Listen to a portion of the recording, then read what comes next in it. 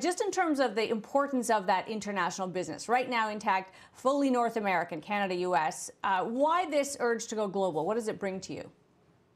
Well, I think that the first thing that this brings to us, Amanda, is that our position in Canada will be strengthened by 30% in attractive product and distribution mixes. So that's very important for us to be strong on the home front.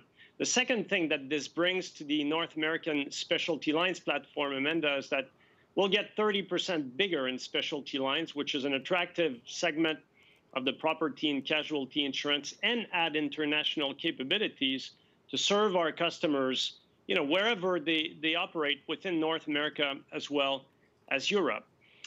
In the context of the transaction, to make this happen, we also chose to acquire the UK and international, but primarily UK and Ireland platform, where RSA has a strong leadership position in a highly competitive market that compares with Canada. And so given they have leadership position, given they have scale, we think that we can leverage some of our core competencies where we turn scale into an advantage in the UK market.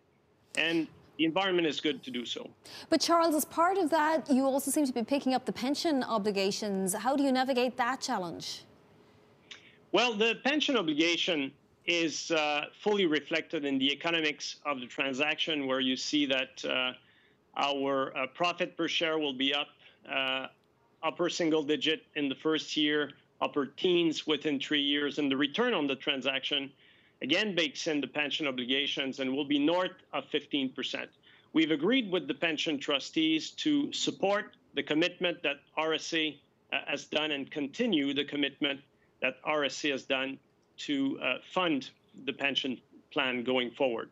So fully reflected in the risk-reward equation and the economics of the deal. Where does your view, your longer-term view about interest rates and where they go from here factor into the timing of this, if at all, Charles? Amanda, we're builders. We have long-term perspective in mind, and the environment in the near to midterm, whether it's interest rates, whether it is the pandemic, whether it is Brexit, does not really have a big impact on the long-term economics of the transaction. We have short-term products, they're 12 months products, and we reprice as the macroeconomic environment changes, interest rate included. And so we're comfortable operating in this environment and comfortable operating in an environment with rates go up. Not a big driver of the decision we've made. What about so-called synergies, Charles? Does it mean that people will lose their jobs? We have shared with the market that we expect $250 million of synergy, 3/4 of which will come from the integration in Canada, and 20% from abroad and 5% in specialty lines. Vonnie, we have a long track record of integration in Canada. We've done that many times. That's why we think economics and the risk associated with the transaction work. And those synergies are not only people synergies, they're actually technology synergies, they're actually supply chain synergies, tax, risk management, and so on.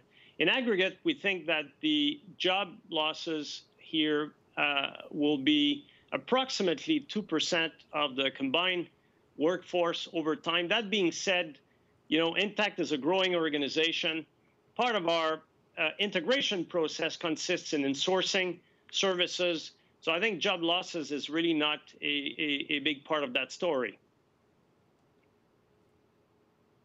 The insurance industry, especially P&C, is facing some stiff headwinds in recent years. And obviously, extreme weather would be, I think, top of the list, certainly for some regions and some companies. How does the pandemic play in for you? I imagine in some ways there have been benefits and savings, if I can put it that way, lower claims, and in other ways, much higher claims. How does it shake out?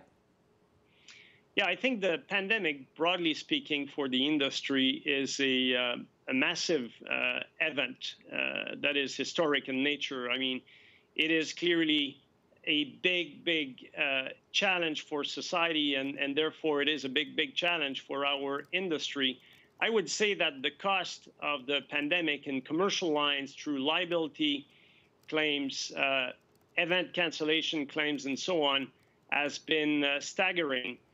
But, you know, a big portion of these costs, at least in the case of Intact, we've accounted for in the first part of the year. When it comes to the fact that there is less driving, a lot of relief has been provided to consumers on that front. So I would say, in aggregate, Intact as a firm has had, you know, strong performance as we've seen in Q3, but really a function of the fact that we came into the crisis in a position of strength. Otherwise, it is very challenging for the industry and certainly very challenging for society.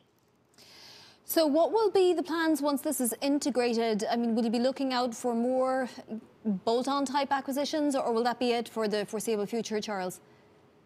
Bonnie, I mean, our first focus will be a strong integration where customer service, employee engagement, and performance are at the forefront of how we determine success.